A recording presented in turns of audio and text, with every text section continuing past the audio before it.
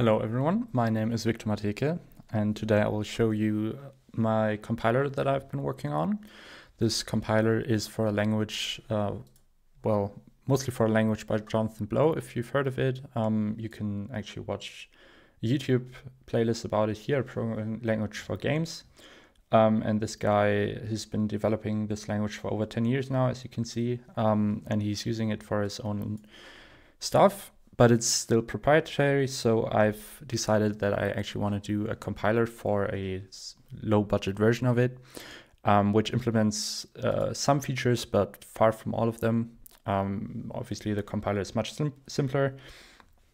But it was a very interesting problem to work on it, and I've learned quite a lot about it on how to compile or how to design compilers and how to work on complex problems and so on.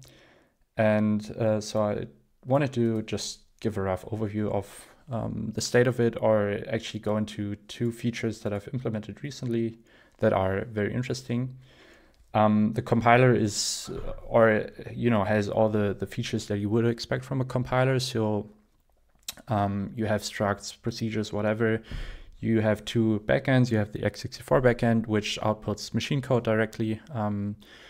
And you can obviously debug that machine code, that works as well. But you also have a C backend, which outputs C code, which then gets compiled using a C compiler that can do optimization passes. That code is a lot harder to debug though. But you've got all the basic features that you would expect, and then the two features that I want to show today. The compiler is written in C++ from scratch. I don't use LLVM. I don't use any libraries at all, I don't think, apart from one for calculating the checksum of a file. And obviously a C compiler, if you want to count that. But apart from that, it's from scratch. It's about 30,000 lines of code, and I think around 40,000 lines of code if you count empty lines and comments. And I've been working on this for about 2 years now, or 2.5 years, I believe. So yeah, let's dive right into it. So the first feature that I want to show is this integrated build system. So if you are familiar with the language by Jonathan Blow, you already know what this is, but I've implemented it recently in my version. Basically, you have these run expressions, which can run arbitrary code at compile time. Right, so this means this procedure here gets run at compile time. And this can be used for arbitrary purposes. So you could also say, if I have a main here, you can also say return #run a factorial.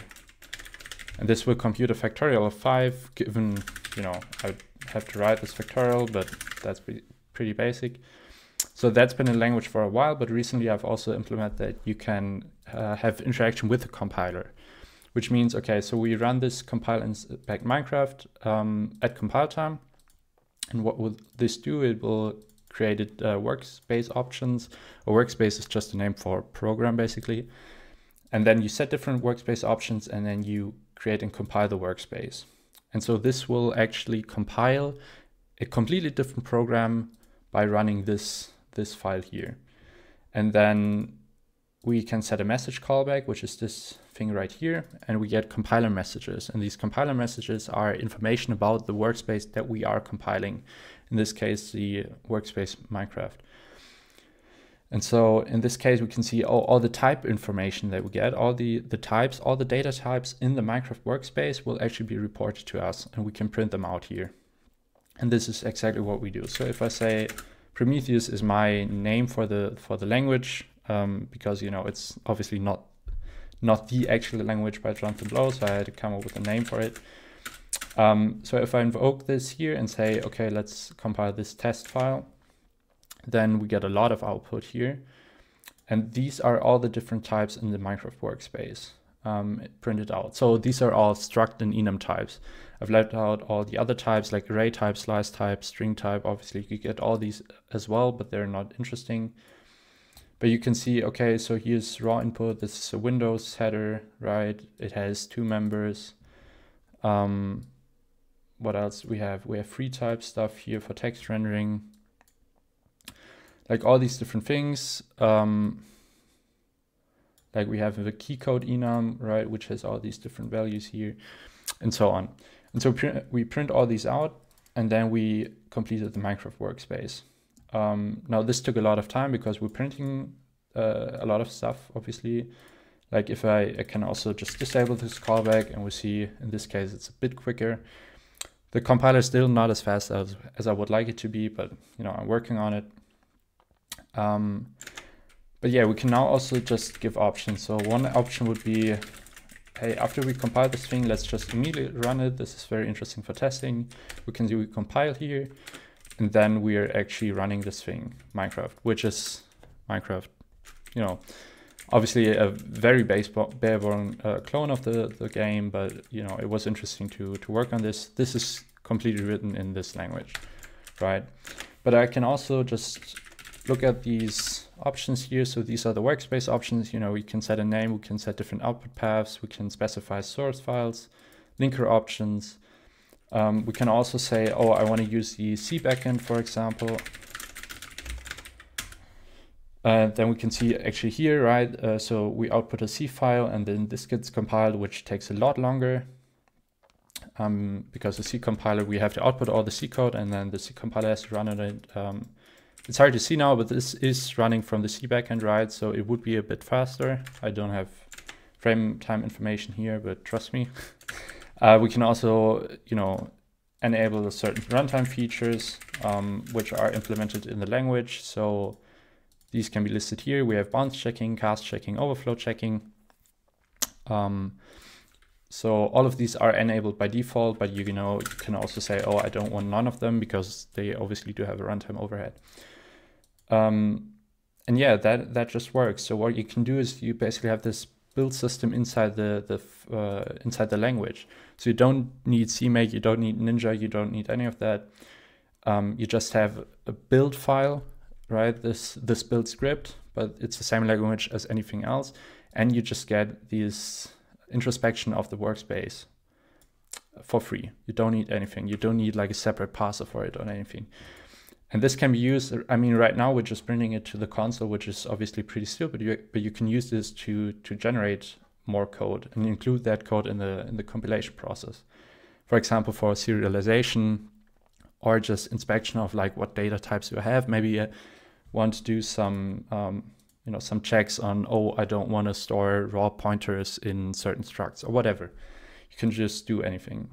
And that's a pretty cool feature, which obviously, exists in the original language. I just want to make that clear. It's nothing new, but I was pretty happy when that actually worked in my version of the compiler. And so something or somewhat related to this thing right here is we also have just runtime type information. So I wanted to show that in this print file here. So this is just printing stuff out to the console.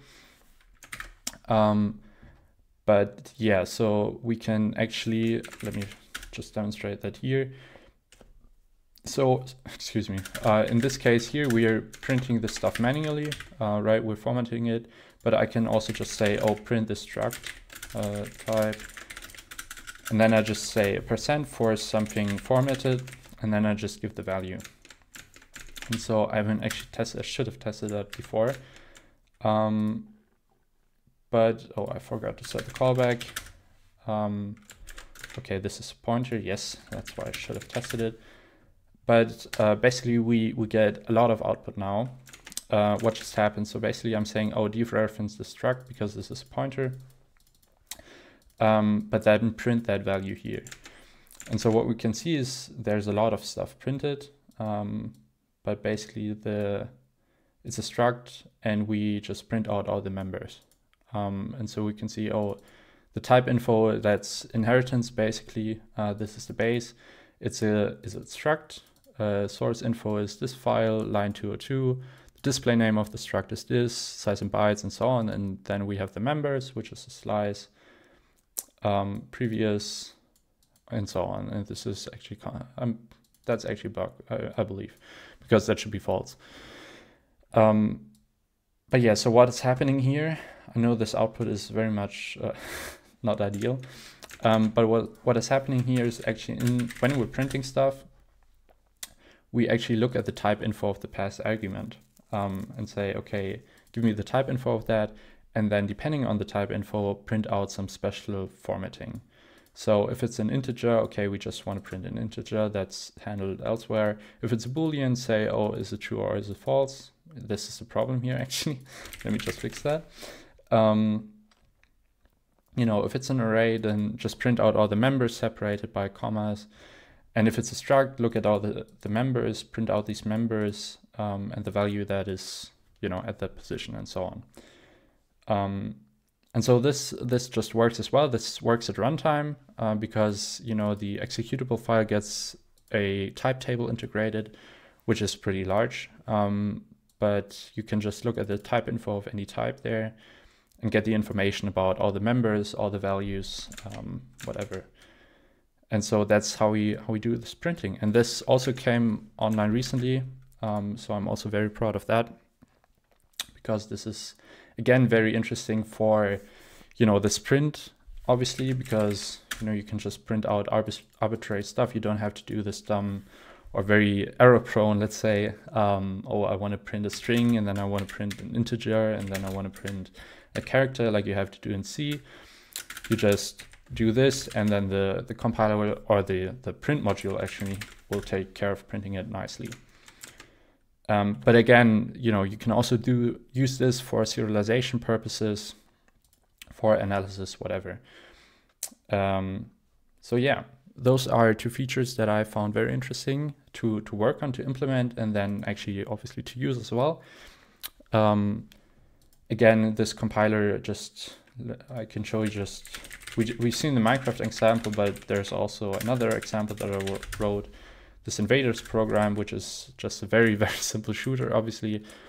But you know, this just to show that this is actually, you know, you can do stuff with this. It's not just some toy. You can actually use it to program arbitrary stuff. This terminal has actually also been written in this language. And so yeah, that was my demo on my compiler for this language, and I hope you enjoyed.